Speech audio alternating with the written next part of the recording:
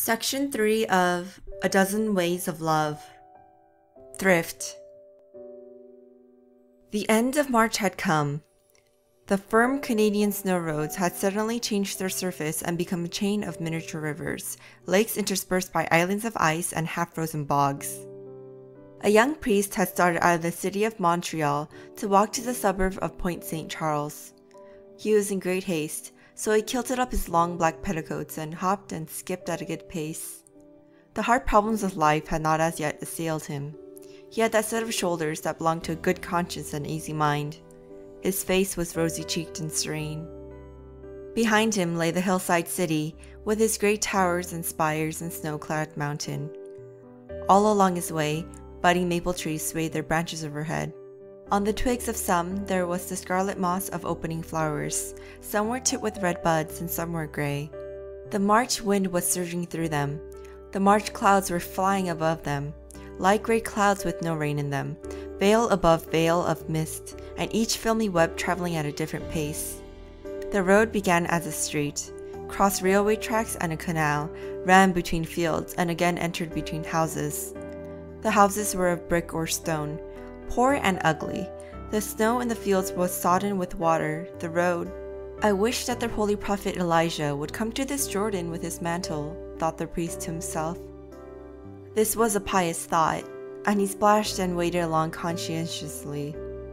He had been sent on an errand, and he had to return to discharge a more important duty in the same afternoon. The suburb consisted chiefly of workmen's houses and factories, but there were some ambitious-looking terraces. The priest stopped at a brick dwelling of fair size. It had an aspect of flaunting respectability. Lintel and casement were shining with varnish. Cheap starched curtains decked every window. When the priest had rung a bell which jingled inside, the door was opened by a young woman. She was not a servant. Her dress was fur below, and her hair was most elaborately arranged. She was, moreover, evidently Protestant. She held the door and surveyed the visitor with an air that was meant to show easy independence of manner, but was, in fact, insolent. The priest had a slip of paper in his hand and referred to it. "Mrs. O'Brien?" he asked. "I'm not Mrs. O'Brien," said the young woman, looking at something which interested her in the street. A shrill voice belonging, as it seemed, to a middle-aged woman made itself heard. "Louisie, if it's a Catholic priest, take him right to your grandma. It's him she's expecting." A moment's stare of surprise and contempt, and the young woman led the way through a gay and cheaply furnished parlor, past the door of a best bedroom which stood open to shew the frills on the pillows, into a room in the back wing. She opened the door with a jerk and stared again as the priest passed her. She was a handsome girl. The priest did not like to be despised. Within his heart he sighed and said a short prayer for patience. He entered a room that did not share the attempt at elegance of the front part of the house. Plain as a cottage kitchen, it was warm and comfortable withal. The large bed with patchwork quilt stood in a corner. In the middle was an iron stove in which logs cracked and sparkled. The air was hot and dry, but the priest, being accustomed to the atmosphere of stoves, took no notice. In fact, he noticed nothing but the room's one inmate, who from the first moment compelled his whole attention. In a wooden armchair, dressed in a black petticoat and scarlet bedgown, sat a strong old woman. Weakness was there as well as strength, certainly, for she could not leave her chair, and the palsy of excitement was shaking her head. But the one idea conveyed by every wrinkle of the aged face and hands, by every line of the bowed figure, was strength. One brown toil-worn hand held the head of a thick walking stick, which she rested on the floor well in front of her, as if she were about to rise and walk forward. Her brown face, nose and chin strongly defined, was stretched forward as the visitor entered. Her eyes, black and commanding, carried with them something of that authoritative spell that is commonly attributed to a commanding mind. Great physical size or power this woman apparently never had, but she looked the very embodiment of a superior strength. "Shut the door! Shut the door behind ye!" These were the first words that the youthful confessor heard, and then, as he advanced, "You're young," she said, peering into his face. Without a moment's intermission, further orders were given him. "Be seated! Be seated! Take a chair by the fire and put up your wet feet." It is from Father McLeod's of St. Patrick's Church that you've come?" The young man, whose boots were well soaked with ice water, was not loth to put them up on the edge of the stove. It was not at all his idea of a priestly visit to a woman who had represented herself as dying, but it is a large part of wisdom to take things as they come until it is necessary to interfere. "You wrote, I think, to Father Malloyd, saying that as the priest of this parish are French and you speak English." Some current of excitement hustled her soul into the midst of what she had to say. "'Twas Father Maloney, him that had St. Patrick's before Father Malloyd, who married me. So I just thought before I died I'd let one of you know a thing concerning that marriage that I've never told to mortal soul. Sit ye still and keep your feet to the fire. There's no need for a young man like you to be taking your death with the wet, because I've a thing to say to ye." "You are not a Catholic now," said he, raising his eyebrows with intelligence as he glanced at a Bible and hymn book that lay on the floor beside her. He was not unaccustomed to meeting perverts.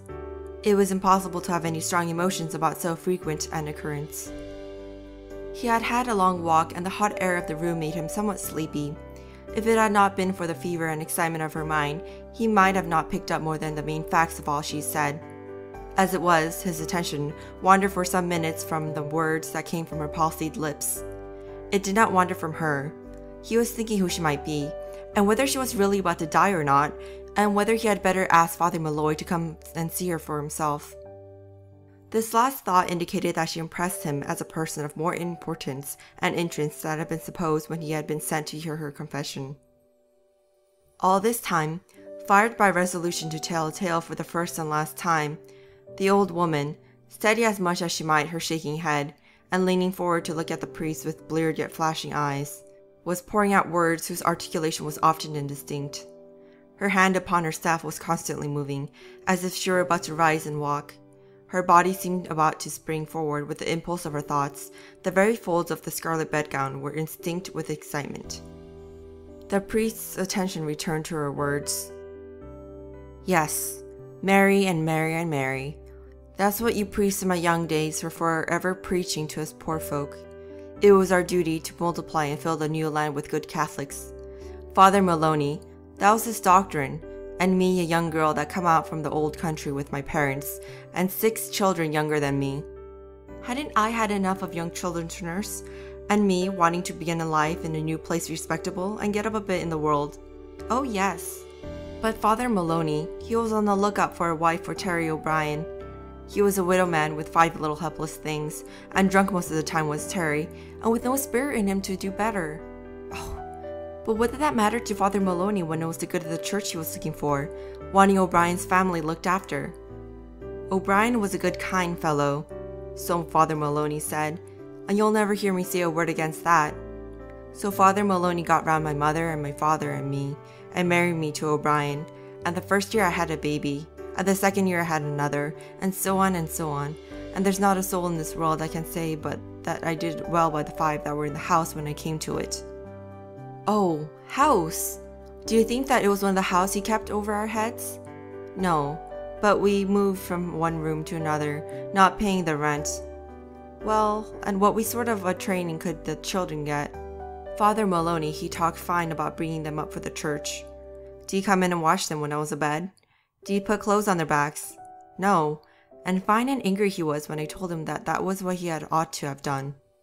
"Oh, but Father Maloney and I went at it up and down many a day, for when I was wore out with anger inside me, I'd go and tell him what I thought of the marriage he'd made, and in a passion he'd get at a poor thing like me, teaching him duty.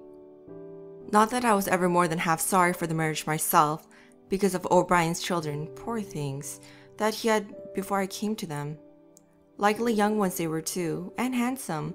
What would they have done if I hadn't been there to put them out of the way when O'Brien was drunk, knocking them round, or to put a bit of stuff together to keep them from nakedness?" "Well," said Father Maloney to me, "why isn't it to O'Brien that you speak with your scolding tongue?" "Faith, and what good was it to speak to O'Brien, I'd like to know?" "Did you ever try to cut water with a knife, or to hurt a feather bed by striking it with your fist? A nice good-natured man was Terry O'Brien. I'll never say that he wasn't, except when he was drunk, which was most of the time, but no more backbone to him than a worm. That was the sort of husband Father Maloney married me to." The children kept a-coming till we 9 of them. That's with the 5 I found ready to hand. And the elder ones getting up and needing to be set out in the world. And what prospect was there for them? What could I do for them? Me, always with an infant in my arms. Yet 'twas me and no other that gave them the bit and sup they had, for I went out to work. But how could I save anything to fit decent clothes on them? And it wasn't much work I could do, what with the babies always coming, and sick and ailing they were half the time. The sisters would come from the convent to give me charity. 'Twas precious little they gave, and lectured me too for not being more submiss. And I didn't want their charity. I wanted to get up in the world. I'd wanted that before I was married, and now I wanted it for the children. Likely the girls, the 2 eldest were, and the boy just beginning to go the way of his father. She came to a sudden stop and breathed hard. The strong old face was still stretched out to the priest in her eagerness. The staff was swaying to and fro beneath the tremulous hand. She had poured out her words so quickly that there was in his chest a feeling of answering breathlessness. Yet he still sat regarding her placidly with the serenity of healthy youth. She did not give him long rest. "What did I see around me?" she demanded. "I saw people that had begun their life no better than myself getting up and getting up, having a shop maybe, or sending their children to model school to learn to be teachers or getting them into this business or that, and mine with never so much as knowing how to read, for they hadn't the shoes to put on. And I had it in me to better them and myself. I knew I'd be strong if it wasn't for the babies, and I knew, too, that I'd be doing a kinder thing for each child I had, to strangle it at its birth than to bring it on to know nothing, and be nothing but a poor wretched thing like Terry O'Brien himself." At the word strangle, the young priest took his feet from the ledge in front of the fire and changed his easy attitude, sitting up straight and looking more serious. "It's not that I blamed O'Brien over much. He just had the same sort of bringing up himself and his father before him, and when he was sober, a very nice man he was. It was spiritedness he lacked, but if he'd had just more spiritedness, he'd have been a wickeder man. For what is there to give a man sense in a rearing like that?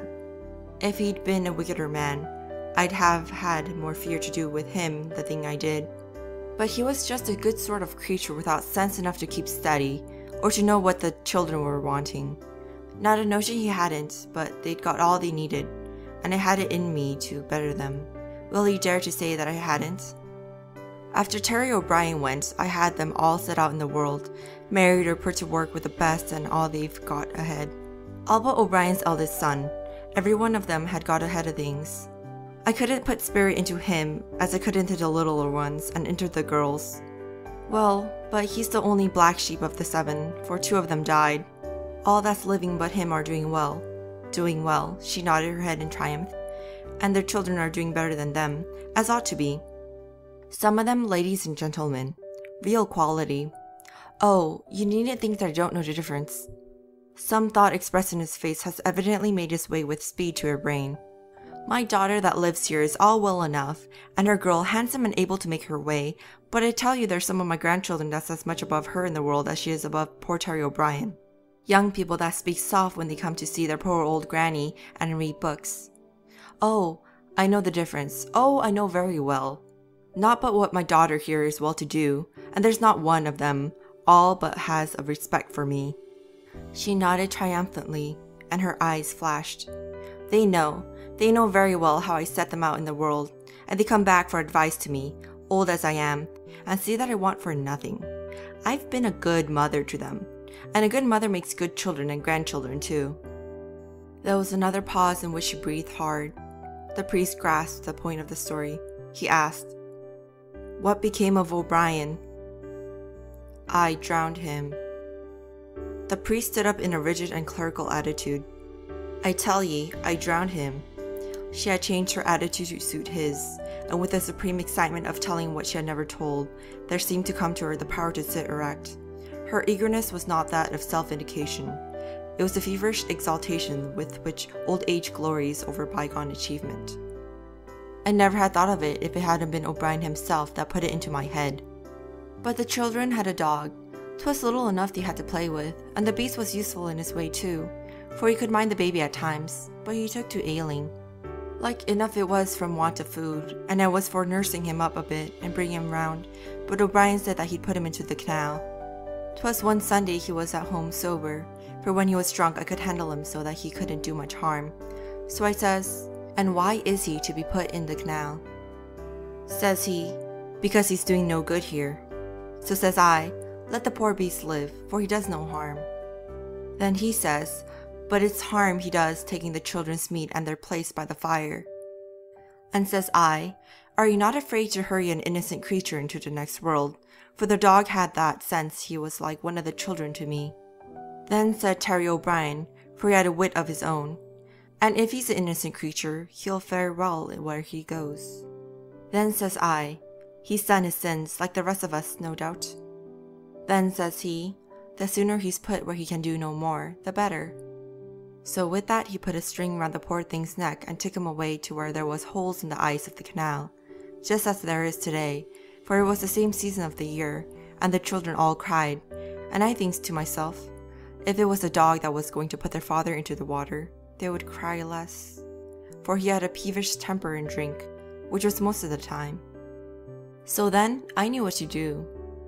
'Twas for the sake of the children that were crying about me that I did it, and I looked up to the sky and I said to God and the holy saints that for Terry O'Brien and his children 'twas the best deed I could do. And the words that we said about the poor beast ring in my head, for they fitted to O'Brien himself, every one of them. So you see, it was just a time when the ice was still thick on the water, 6 inches thick maybe, but where anything had happened to break it, the edges were melting into large holes. And the next night when it was late and dark, I went and waited outside the tavern, the way O'Brien would be coming home. He was just in that state that he could walk, but he hadn't the sense of a child. And when we came by the canal, for there's a road along it all winter long, but there were places where if you went off the road, you fell in, and there were placards up saying to take care. But Terry O'Brien hadn't the sense to remember them. I led him to the edge of a hole, and then I came on without him. He was too drunk to feel the pain of the gasping, so I went home. There wasn't a creature lived near for a mile then, and in the morning I gave out that I was afraid he'd got drowned, so they broke the ice and took him up. And there was just one person that grieved for Terry O'Brien. Many's the day I grieved for him, for I was accustomed to have him about me, and I missed him like, and I said in my heart, "Terry, wherever you may be, I have done the best deed for you and your children, for if you were innocent you have gone to a better place, and if it were sin to live as you did, the less of it you have on your soul, the better for you. And as for the children, poor lambs, I can give them a start in the world now that I am rid of you." That's what I said in my heart to O'Brien at first, when I grieved for him. And then the years passed, and I worked too hard to be thinking of him. And now, when I sit here facing the death for myself, I can look out my windows, there back, and see the canal, and I say to Terry again, as if I was coming face to face with him, that I did the best deed I could do for him and his. I broke with the Catholic Church long ago, for I couldn't go to confess, and many's the year that I never thought of religion. But now that I'm going to die, I try to read the books my daughter's minister gives me, and I look to God and say that I've sins on my soul. But the drowning of O'Brien, as far as I know right from wrong, isn't one of them. The young priest had an idea that the occasion demanded some strong form of speech. "Woman," he said, "what have you told me this for?" The strength of her excitement was subsiding. In its wane, the afflictions of her age seemed to be let loose upon her again. Her words came out more thickly, her gaunt frame trembling the more, but not for one moment did her eye flinch before his youthful severity. "I hear that you priests are at it yet. Marry and marry and marry, that's what you teach the poor folks that will do your bidding, in order that the new country may be filled with Catholics, and I thought, before I died, I'd just let you know how one such marriage turned.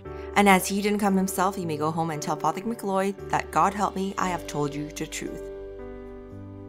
The next day, an elderly priest approached the door of the same house. His hair was gray, his shoulders bent. His face was furrowed with those benign lines which tell that the pain which is graven in them is that sympathy which accepts as its own the sorrows of others. Father McLeod had come far because he had a word to say, a word of pity and of sympathy, which he hoped might yet touch an impenitent heart, a word that he felt was due from the church he represented to this wandering soul, whether repentance should be the result or not. When he rang the bell, it was not a young girl but her mother who answered the door. Her face, which spoke of ordinary comfort and good cheer, bore marks of recent tears. "Do you know," asked the father curiously, What statement it was that your mother communicated to my friend who was here yesterday? No, sir, I do not. Your mother was yesterday in her usual health and sound mind? He interrogated gently. She was indeed, sir, and she wiped a tear. I would like to see your mother, persisted he. She had a stroke in the night, sir. She's lying easy now, but she knows no one, and the doctor says she'll never hear or see or speak again. The old man sighed deeply. If I may make so bold, sir, will you tell me what business it was my mother had with a young man yesterday, or with yourself? It is not well that I should tell you, he replied, and he went away. End of section 3.